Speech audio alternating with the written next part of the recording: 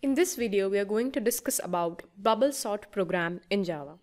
Now we all know that sorting is a process of arranging several items in a sequential order based on some criteria.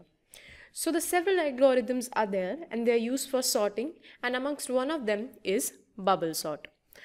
Now what exactly is bubble sort? Bubble sort algorithm, an array is traversed. That means there are a sequence of number and that whole is stored in an array and it is traversed for arranging those numbers or sorting those numbers. It starts from the first element and traverses until the last element. For example, if I consider a particular array as 2, 5, 1, 7 and 6. So the bubble sort will start sorting from this first element and traverse till this last element.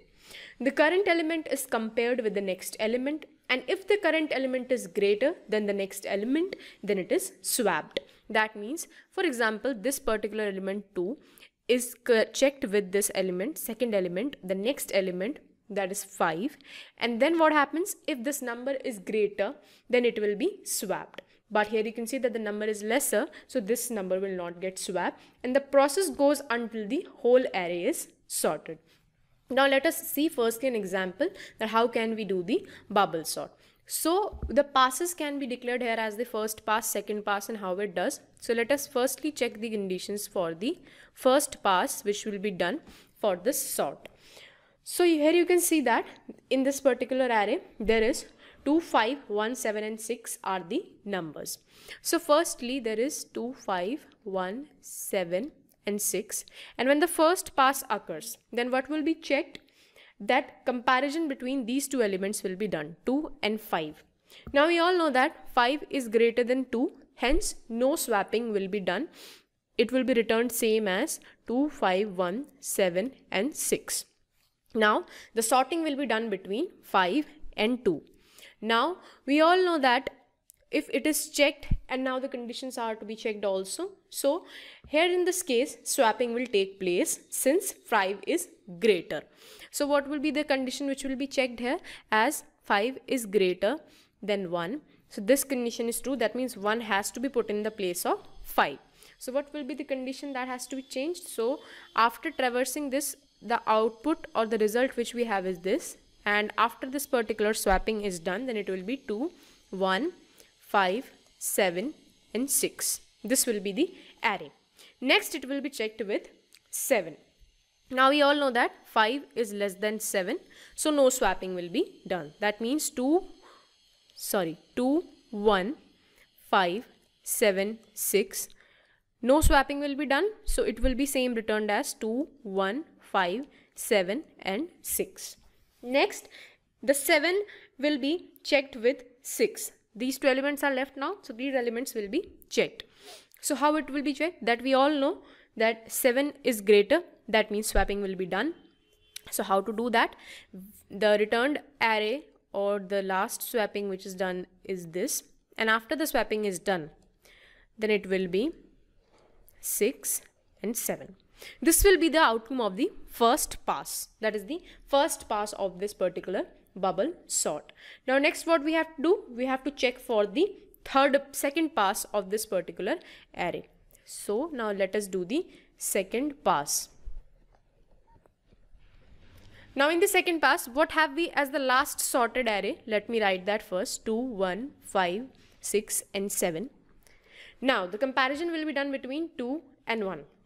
Now the condition here is true, that 2 is greater than 1, so that has to be swapped, hence it will be 1, 2, 5, 6 and then 7. Now 2 will be checked with 5, so this value is true also, that 2 is less than 5, hence no swapping. 5 is less than 6, no swapping.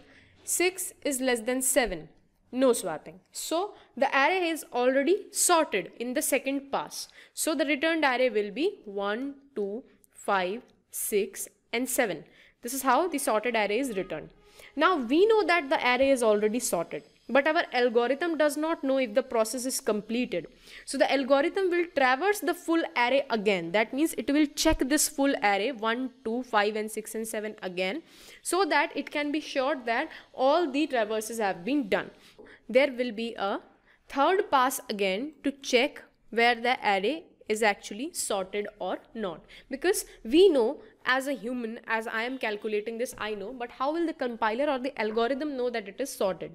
So algorithm does not know the whole process is completed or not, so it will check again these elements and it will check that these particular sorting is done. That means checking 1 with 2, 2 with 5, 5 with 6 and 6 with 7, and at last is check the last element, so it comes to be sorted, hence the array is sorted. So the algorithm will traverse the full array again and check in the third pass. So after this pass, the algorithm, what will it done? That the goal is completed and the sorting of this particular process is done.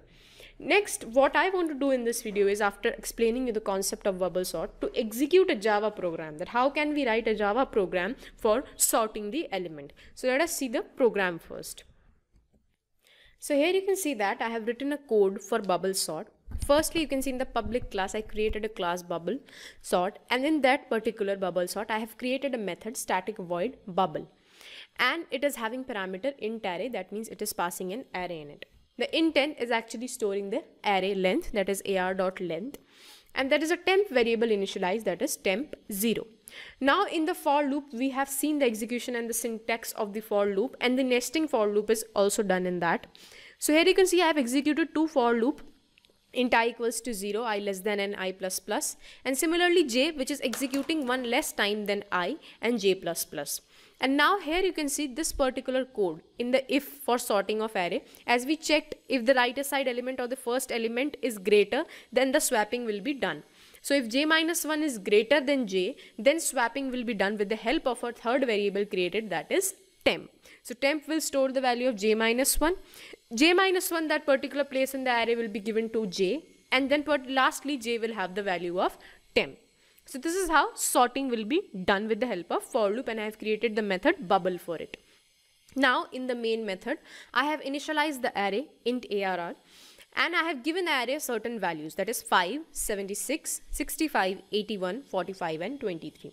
Firstly it will print the array before sorting with the help of for loop. It will print the elements one by one according to the array length which is specified, and then after a println a new line, I have called this particular method bubble which I have declared, and what parameter here? Int array, and array has to be passed with the parameter, so I have passed this array here, and it will print me the array after sorting. After this complete method and the member functions which I have initialized here will be initiated and the process will be done, and then it will print the same array after sorting with the help of a for loop.